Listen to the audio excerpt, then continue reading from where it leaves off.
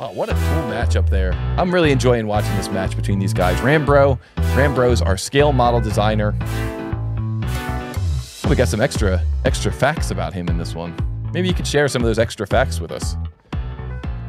Let's take a look at these extra facts. Right, so he created a fully 3D printed hydraulic system for scale. Mate, you've done an awful lot in the 4 years that you've been doing this. Like, fair play. That's quite outstanding. Silver medalist at India Skills 2022. Well, mate, it's more important to win the speed modeling tournament, and we're all rooting for you. So, mate, got a silver medal there, but we're going gunning for gold here. Let's go.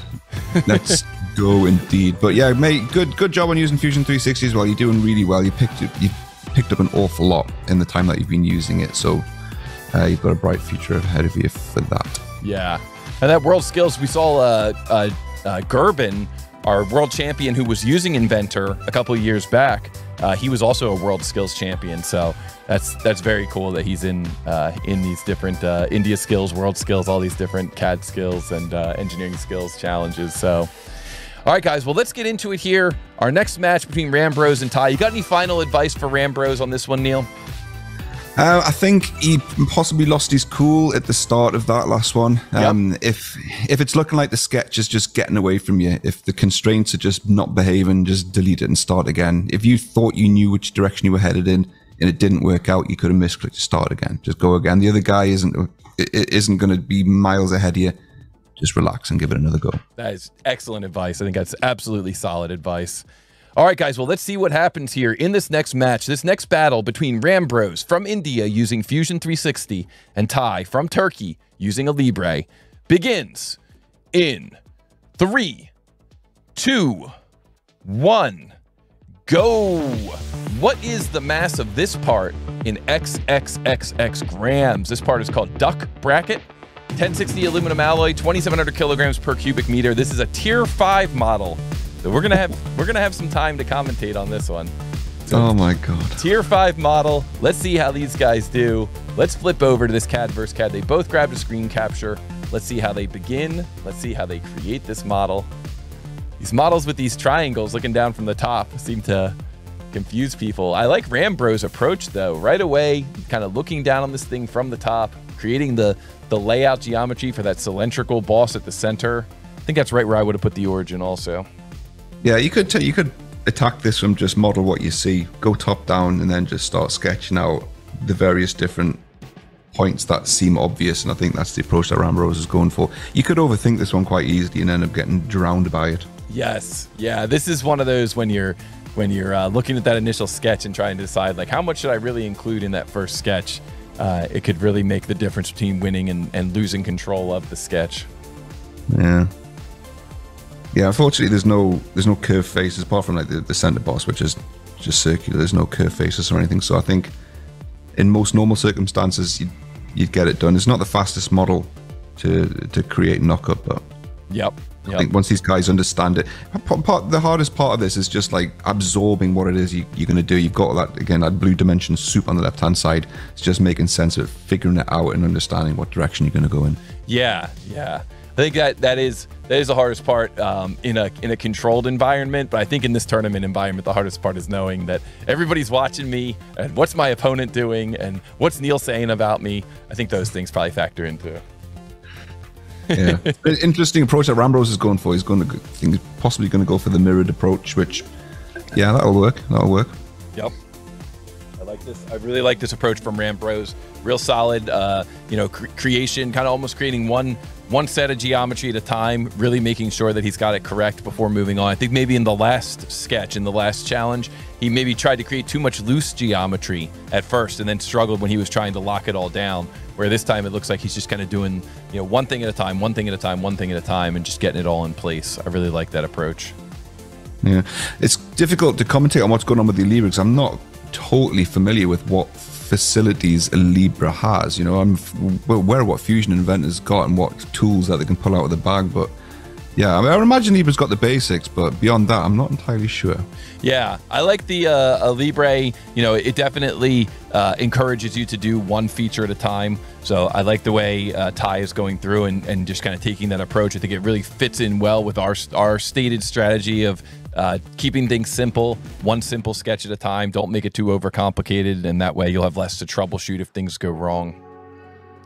It's always tricky when we have these like rib or support features that are going right up to another edge also. So I really enjoy watching the runners try to manage their way through that. Yeah, because it's natural to just think, oh, I'll just create a sketch at the side, draw like a triangle, and then just extrude it both ways. But of course, the back face isn't going to be touching flush with the boss. So you got to try and work your way around that. Exactly. How far into it do you make that?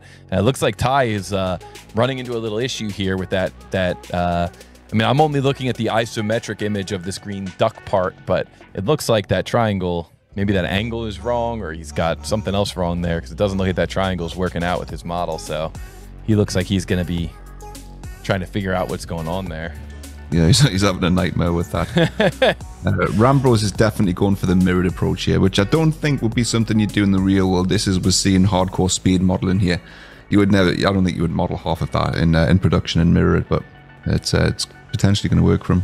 Well, I think that, yeah, I think that's that's something that you always have to decide. Is it going to be better to make a pattern or a mirror, or is that something that's going to end up biting me later? And I think that's something that really comes from experience, and it kind of depends on the industry that you're in. And so, yeah, I totally get what you're saying there. Yeah, it's personal preference, but for me, like I'm all perfectly for like mirroring features and like voids, but not like the entire thing. Like I don't think that's something that I'd see often, but you know, speed modeling one works. thing that we sometimes teach our SolidWorks students is when you're doing a revolve, you could draw a center line, and then when you create your dimension, it gives you the diameter instead of the radius. Well, you can kind of use that same trick if you know you're going to do a mirror all. You could draw the center line and then use a double dimension, and then instead of using it for diameter, it would end up becoming like what the full dimension is when you mirror the model later on in the tree. So that's like a little trick you can use sometimes if you know you're going to be mirroring. I'm really enjoying seeing this Fusion360 interface. I like that dark background, and I like the way the sketch is showing up in light there. I just really, aesthetically speaking, I'm really enjoying seeing what this interface looks like.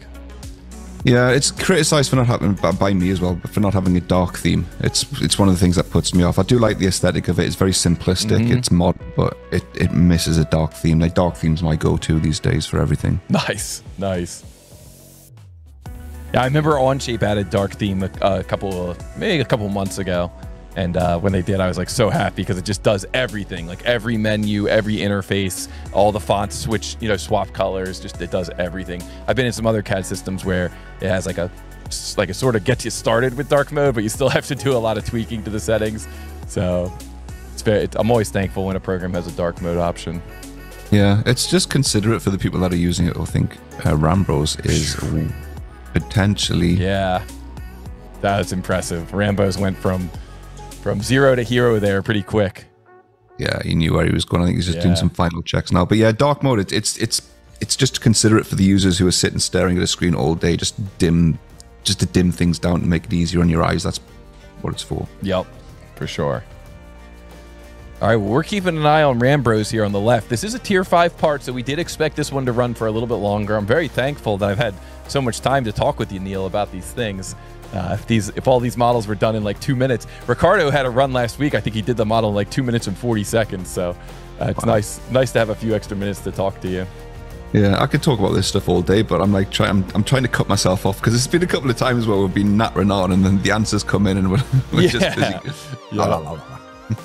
So you see, it looks like RamBros is using a similar plugin. Okay, RamBros coming in with his answer. 1,492 grams.